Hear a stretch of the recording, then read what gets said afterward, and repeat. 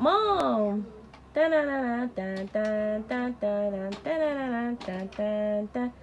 Dad.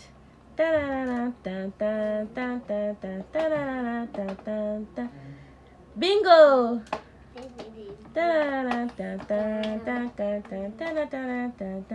Bluey. Hello and welcome back to my channel. If this is your first time here, I am Shay, the Nifty Mom, and thank you so much for stopping by. But don't forget to hit the red button to subscribe and the bell button to stay notified. And to the old subscribers, thank you so much. So do you want to see how I drew Bluey and made a play activity out of it for Ivana? Keep on watching.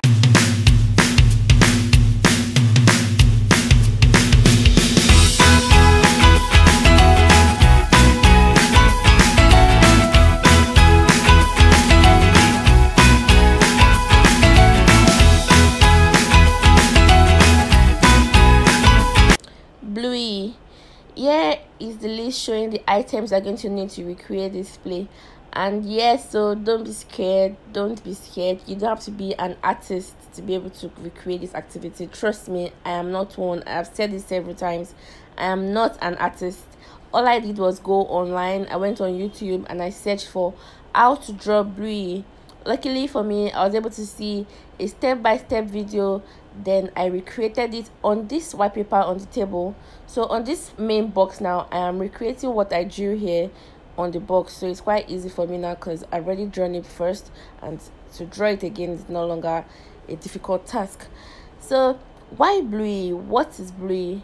Bluey is a cartoon character that shows on Disney.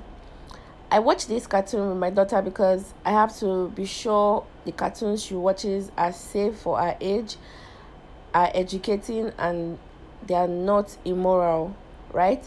So I enjoy watching cartoons as well, so it's a plus. And yes, this particular cartoon is very, very educating, and it teaches not just children, it teaches parents how to have fun, how you can teach your child educating things through play. You know, it's not all about book work, all about book schoolwork and all of that.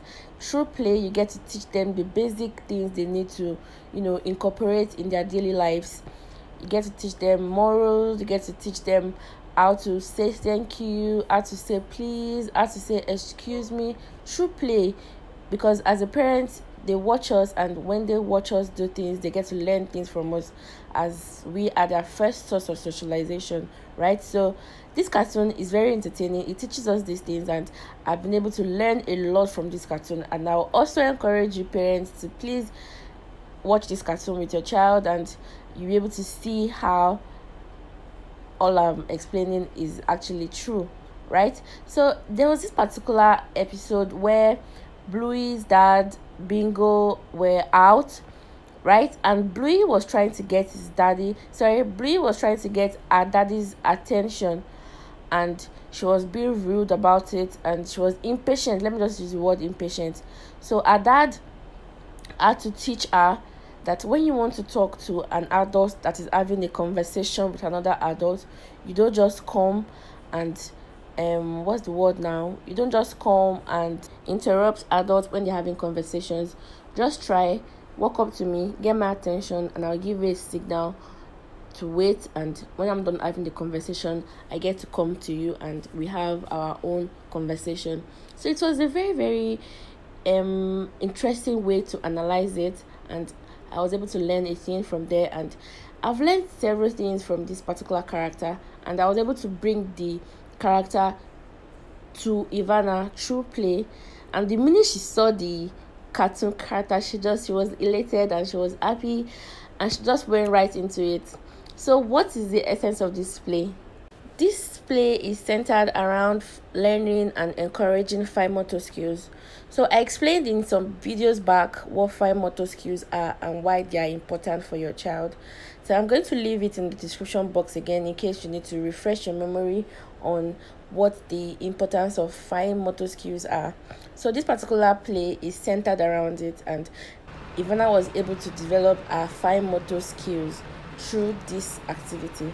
So as you continue watching, you see how I ended up drawing the character, how I cut open a mouth for it so that Ivana is going to put in the food for the character.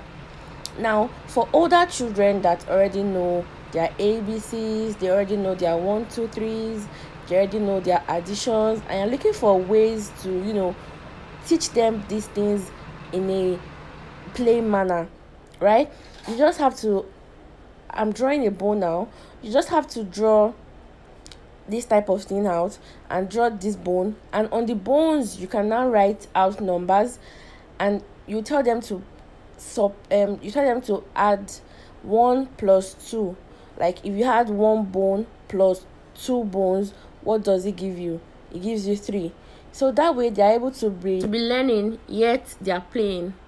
Sometimes children are scared of books, they don't want to read at a certain time, they want to play, they want to watch their games, they want to watch their cartoons and all of that. But when you introduce the same learning activity to them but through play, they think they are playing, but you know what you're achieving. You are teaching them, but you're teaching them through play.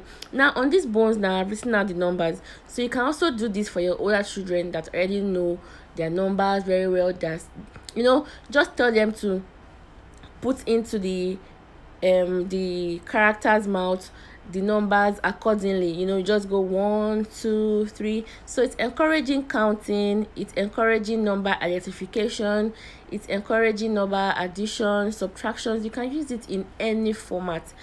You can use this activity in any form. You can use any animal of your choice. You can use in the past I've also drawn out a monkey. I will upload the video very soon.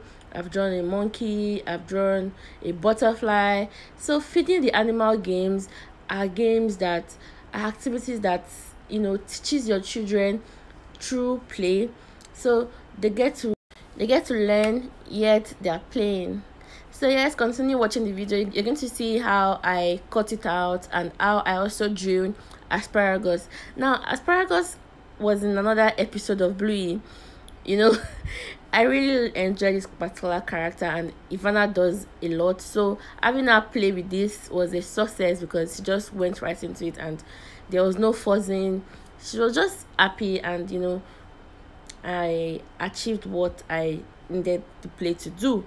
So yes, please, if you recreate this activity for your child, no matter their age, just find a balance to it, the one that will fit the child's age at that particular time. So keep on watching to see how I introduce the play to Ivana.